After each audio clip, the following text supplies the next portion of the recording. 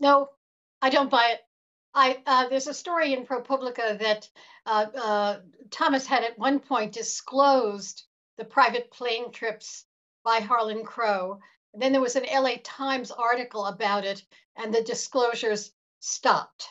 Other judges have disclosed private plane trips.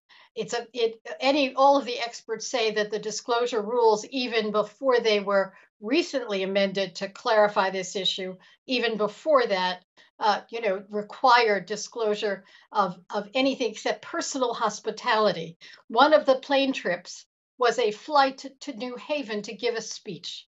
He was well outside of personal hospitality. But let me just, as a broader context, every federal judge who's listening to this, every federal judge who's been on the bench is barred from taking money for speeches, is restricted to how much money you can get in teaching, is restricted to travel that is just sort of economy travel.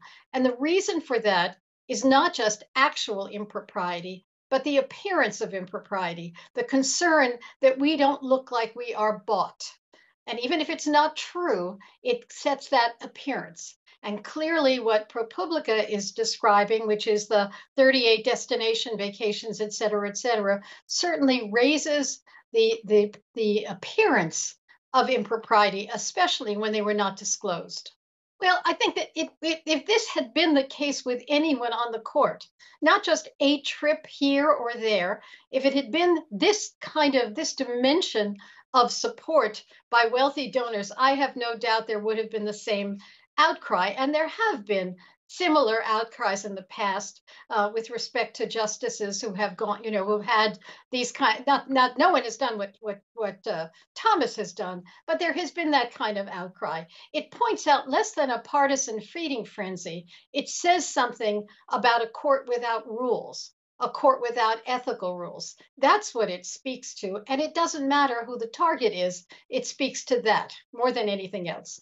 Well, the disclosure rules have been in effect since the 70s. They were the immediate response to the Nixon's to Watergate. So they've been around. These justices have had to file disclosure reports. So the ethical issues of are one thing, recusal, all of that, but these disclosure rules have been in effect. So these are justices who have filed inadequate disclosure rules, who have failed to identify very substantial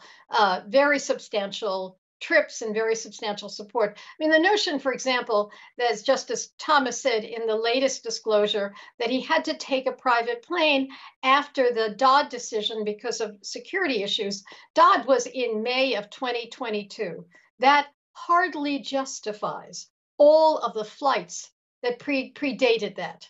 And then he said he needed to take one of these private planes for an ice storm. Uh, Unless we're prepared to give a fleet of private planes to all of the federal judges on the public dime, that it just doesn't make sense. But more significant, this is someone who's simply giving the back of the hand to the existing disclosure rules, and that should be troubling whatever side you're on.